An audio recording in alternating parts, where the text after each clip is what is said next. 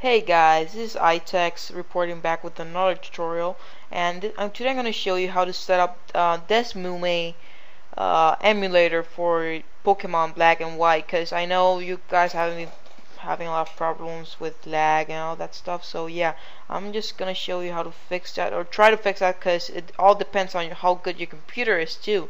So sometimes no matter how much you try to fix it, it won't stop the lag. So anyways, my computer's pretty good, and when I downloaded this, it was lagging for me. I was like, why is it lagging? So I'm just gonna I found a way to fix it, and I'm gonna show you guys how to.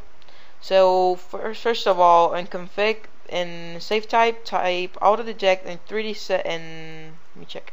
Yeah, in 3D settings, check soft rasterizer. I don't know how you spell that, and check all these three. Okay, then go to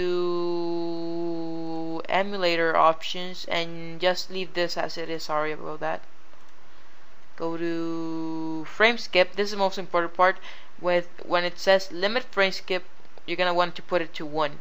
You might have it in 0, like that's how it comes in default, but you want to put it to 1, and that's basically how the lag fixes it. This and the 3D settings, that basically fixes the lag for you. It's probably gonna lag because I'm recording though, so let's test it anyways.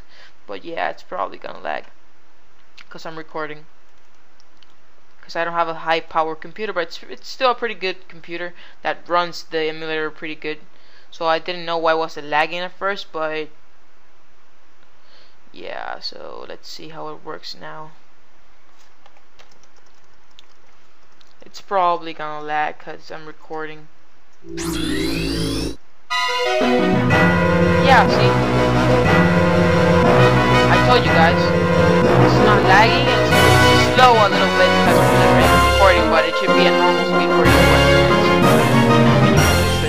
So I hope this tutorial helped you guys. If it did, please thumbs up the video, please comment, please rate, and please subscribe.